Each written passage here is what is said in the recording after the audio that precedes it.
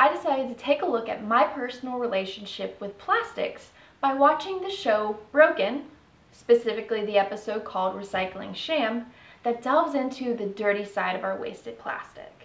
Now, we've all been taught, a lot of us from a young age, that recycling is always the answer. But this episode delves behind the scenes of this recycling, or more appropriately called, let's all ship it to China until they don't want it anymore, and then we ship it to Malaysia, because that's way easier than us dealing with our own personal wasted material. The countries that we are sending our wasted materials to are drowning in it. The imports are coming faster than they are able to process this material.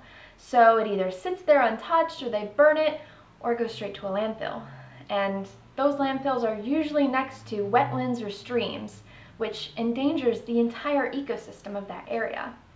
And this reminded me of a movement I took part in my undergraduate years and kind of got in trouble for. My university was situated along the Tennessee River, meaning that there were a lot of wetlands that fed into that river system nearby. And these wetlands were owned and managed by the city's environmental department. And one nearby wetland in particular was sitting in the middle of an industrial district, or I guess I should say the industrial district was built around the wetland. And right next to this wetland was a waste management company that prided itself into beautifying the city by removing all the waste from the public eye. However, they had a dirty habit of being loose with the waste that they pick up. There is a direct stream from the factory into the wetland nearby. We decided to take action and organize a cleanup within our school.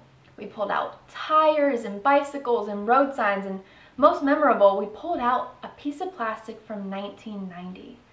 And it was heartbreaking to see how the wildlife had adapted to these materials being in their environment.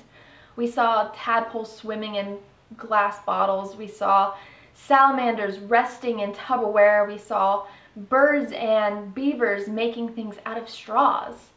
And when we tried to make a difference within this community, the politics of our university said no, they wanted nothing to do with it. So we kind of got shut down. But we cleaned it up. Anyways, relating this experience with the overall message of the episode really brought on conflicting thoughts. The episode depicted tons and tons and tons of wasted material littering these countries, which billions of people contributed to. So I'm thinking, what difference can I really make? I can stop recycling for one, because it's really not doing much for anyone.